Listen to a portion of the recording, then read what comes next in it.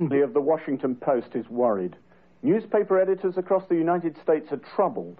Their concern and mine: why have young Americans stopped reading newspapers?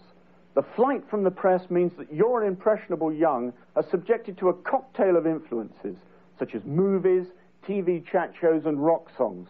And these are likely to lead to them building irrational views.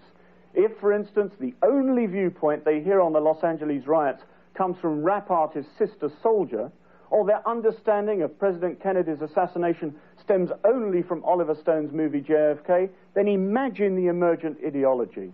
People will think of riots as a totally reasonable response to racial tension and conceive of Kennedy's death as a CIA plot. Of course, pop music and Hollywood films have always had an influence, but this used to be filtered through daily experience, which included the newspaper reading habit. Only in newspapers can people hope to read a diversity of views from a variety of informed sources. Now, with fewer and fewer young people reading newspapers or, incidentally, watching TV news, you face the prospect of an ill-informed generation of American youth. Is this a benefit to the world's largest democratic nation? The remedy is in your hands. Go out and buy a newspaper today. This is Roy Greenslade in London for CBS News.